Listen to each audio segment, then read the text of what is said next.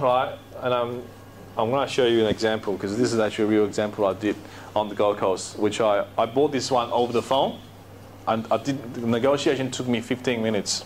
I bought this property, no money down, okay. Now the property was $550,000, and that's what the seller wanted, okay. Now I've calculated, you know, I said, okay, I'll give you $445,000. Gordon. Yeah. Have you used a darker colour? It's almost impossible to see. Can't see? Yeah. Okay.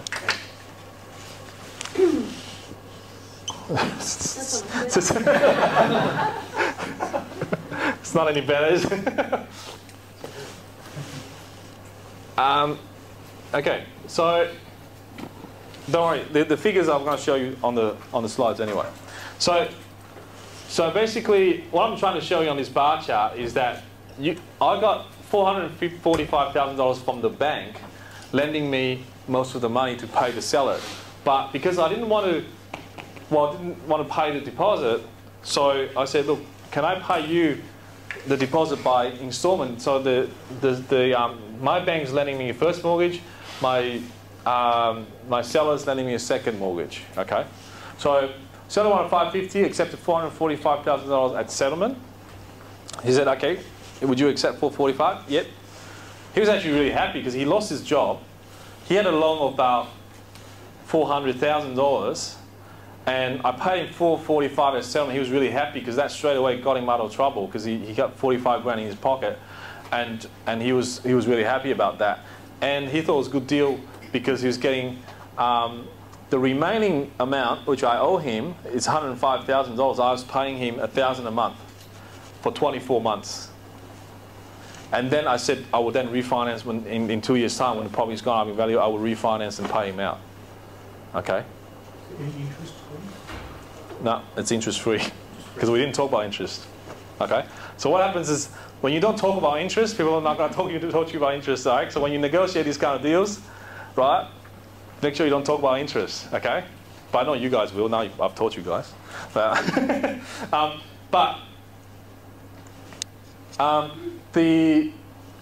Now, let's say if I had to pay interest on $105,000. Let's just say back then, let's say interest rate at 7%.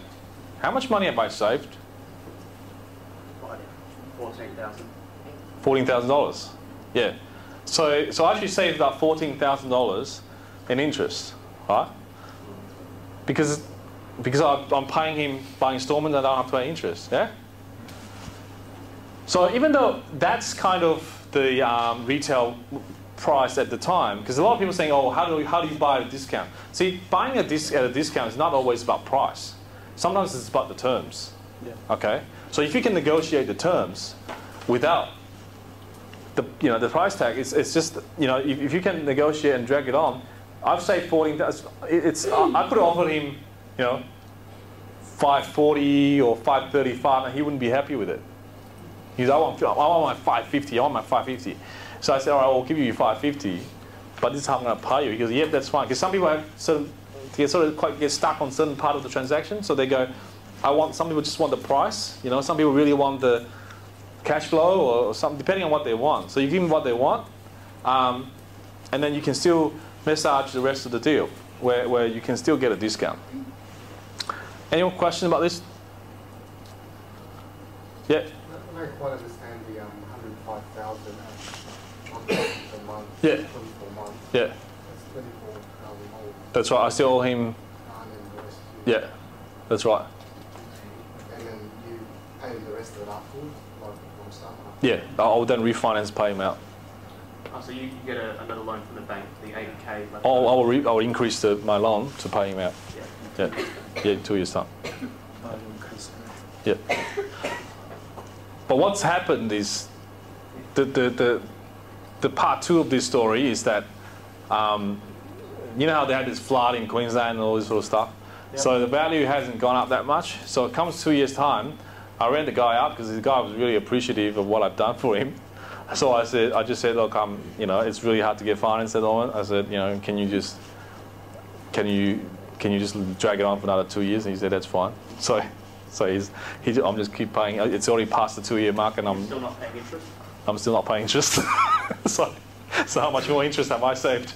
So it's probably going for about 3 years now. I'm still paying $1,000. So.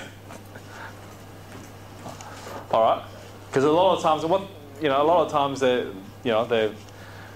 all depends on what they're willing to accept. And he's pretty happy with it. The way the seller was secure, because some people would say, well, what if you don't pay the $100,000, $100,000, $105,000? Well, he's going to have security of the property, so he can either register a second mortgage of the property of the title, or he can register a caveat.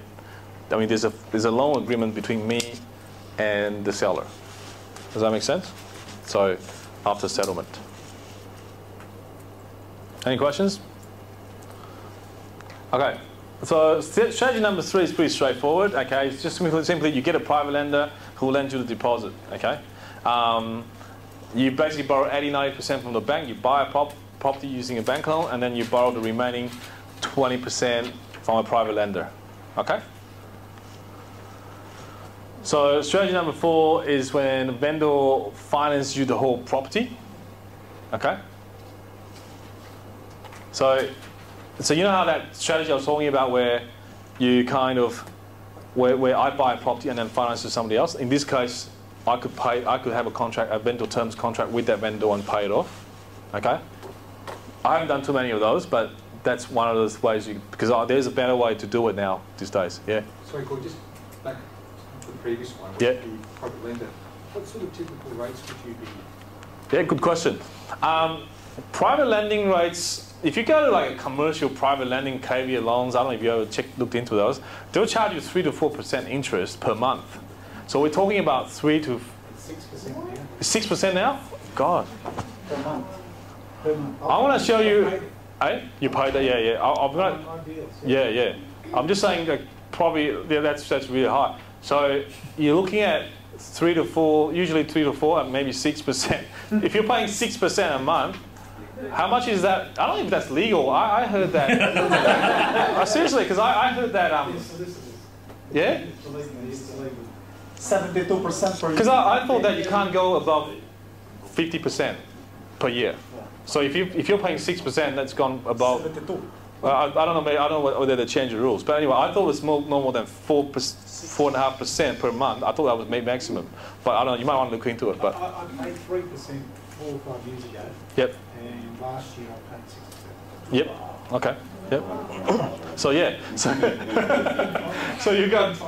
Yeah. I mean, if you're borrowing from friends or relatives, like I've got like just one of my students. He borrows money from his parents and pays him maybe 12%, 10% per year. That's okay. But if you're paying 6% a month, how much is that per annum? 72% per annum. Effectively, it's much more than that. Yeah. So it really varies, and it really depends on your relationship with your lender and what you can negotiate, the rates and everything, and how much security you can offer them. So, yeah, but that's a good question. But So reasonable rates around the 12, 15. That's what you're saying. Sorry. Reasonable, I would say reasonable is between 12 to 15. Yeah, that's what I would pay. I probably wouldn't pay any more than 15. Yeah. Per year. Sorry. So standard wise, I pay about 1% per month. That would be pretty standard. Yeah. So, and the vendor. Hey Jay, how much time have we got? Oh, 15 minutes. Okay. So the vendor can finance you the whole property. Okay, you can have a vendor terms contract with the vendor and just buy it off them.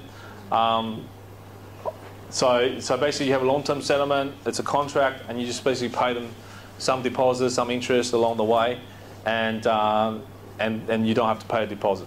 Okay. It can be with or without interest. And then this one is when you actually have to put some initial funds in. Okay. So what it is you renovate, you buy a property, you renovate it, and then you refinance it. Okay. So Jay's probably done some of these. Yeah, Jay? renovation, Oh, yeah. and then refinance.